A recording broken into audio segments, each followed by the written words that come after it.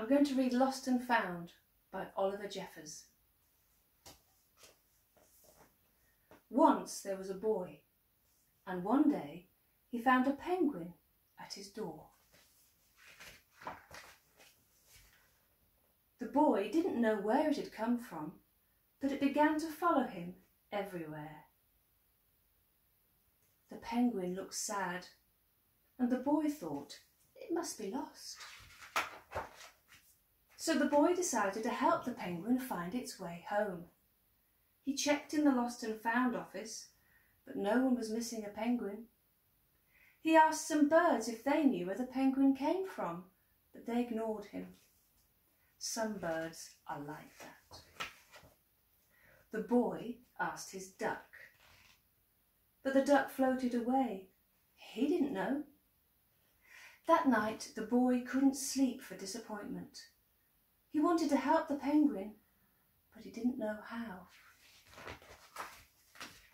The next morning he discovered that penguins come from the South Pole.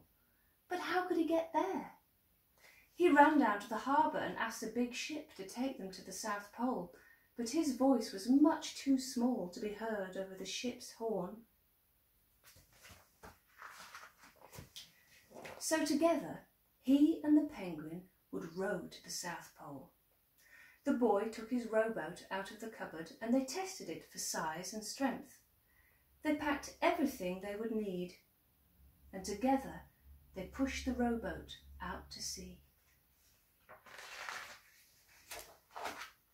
They rowed south for many days and nights, with the boy telling stories all the way.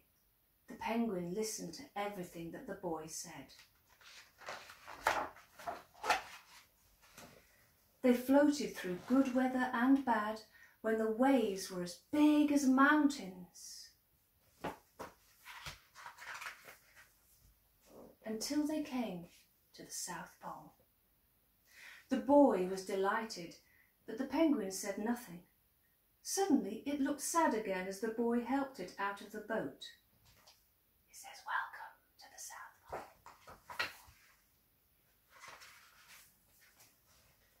The boy said goodbye and floated away, but as he looked back, the penguin looked sadder than ever. It felt strange to be on his own, and the more he thought, the more he realised he made a big mistake. The penguin wasn't lost, he was just lonely.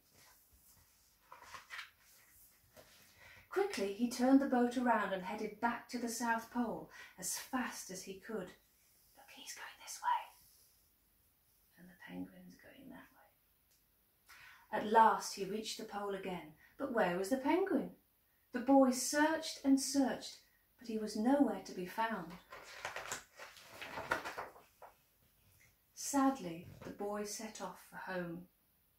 There was no point telling stories because there was no one to listen except the wind and the waves.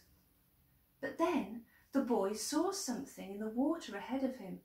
Closer and closer he got until he could see the penguin. And they met and had a hug.